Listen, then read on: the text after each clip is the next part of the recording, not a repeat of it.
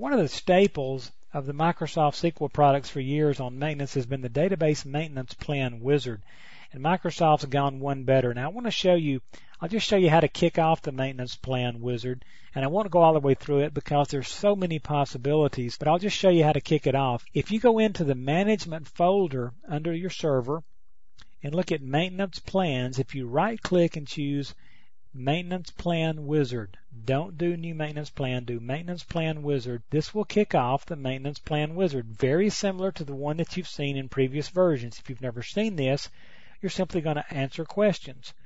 First of all, it's going to say, on which server do you want to perform maintenance tasks? Well, I can click here and choose which server I want to work on. And it'll go out and browse the network and find my SQL servers, and I say, well, I'll do the Leesburg Mark. And I click Next. Now it's going to ask me, what do you want to do here? Well, I want to do a full database backup, and I want to rebuild my index. Okay, so there's my two choices. And notice it's asking me, which one do you want to do first? In the order for these to execute. And now notice, to rebuild my indexes, I choose the databases, and I'll do all user databases. Now, I always do two separate maintenance plans on my SQL servers. I do one for the system databases and one for my user databases, because you get into situations with some of the system databases about transaction log backups and so forth that it just doesn't work the same way. Plus, I like to see those separately. I want to know that my master MSDB databases got backed up and were okay, and I want to know that my user databases, and I don't want a failure on one to cause a problem on the other. So I always do two separate ones. Do it however you'd like. But, so I'm going to tell it all user databases here. And then notice, remember when we talked about fill factor in another place in the video series? This is where I set that. Notice change free space per page percentage, and I can say 20%, so I have 20% free space. Okay? There's some other advanced options down here that you'll just have to look out into the documentation for about these. Now, to back up my database, a full task, I'm going to choose the databases. I'll take all user databases. Okay, and then notice, I click Next. Now I'm going to schedule when I want my maintenance plan to run. Okay, well, I'm to run every Monday, Wednesday, and Friday at 12 a.m. I want to start 1/3/2006, and I want to have an end date, and I have to give this a name. My M-Plan schedule, notice the job's enabled. I hit OK, and then Next. I will write a report for my maintenance plan as it happens, and now it takes me through the list of everything that I've done, and I can verify it before I actually finish it in OK. Now, once I finish it in OK, it builds the jobs, and they're ready to go. This is pretty straightforward and simple. What you want to do is go through here and set up everything that you want to have happen, and then check this thing, verify your backups, make sure everything's being done just like you want it, watch it for a day or two, and then past that you should be fine.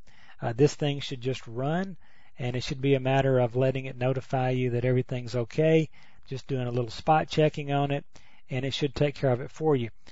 Don't get into the habit of going weeks or months without checking up on this thing, because again, keep in mind, all this falls under the auspices of the SQL Server agent.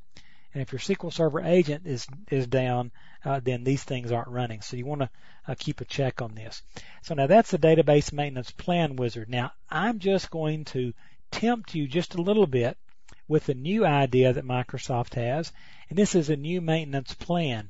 And I'll just show you, if we right-click on Maintenance Plan, let me do that again, and choose New Maintenance Plan, you will see that I can say OK, and this is going to give you kind of a workspace area. And with this, I build my own plan. Okay? Notice, to build a subplan, I can drag tasks from the maintenance toolbox. Okay? So the first thing that I want to do is I can go to the toolbox from the maintenance tasks toolbox, and so what I'll have to do is go to View, and I'll have to choose Toolbox, and now I mouse that over that and let it come out, and I'm going to make this one go away. Now notice I can just drag onto here a backup database task, and once I've got it dropped on here, then I simply right click it and go to Edit, And now I can set this. And notice, do I have a connection? I have a local server connection. If I want to do a new connection, I simply click here, give it a name of a connection.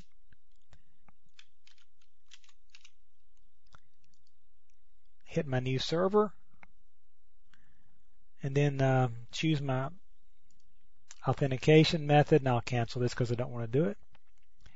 Now select my database, and I'll say all user databases. Select my backup type, any other information I need. Notice that I can view my Transact SQL, and there's all the script that it generated. Okay, and say OK. Now there's the backup task. Now if I want to do something else, for example, if I want to check the database integrity, I can drag this on here. Okay, and then that will happen. Okay, does that make sense?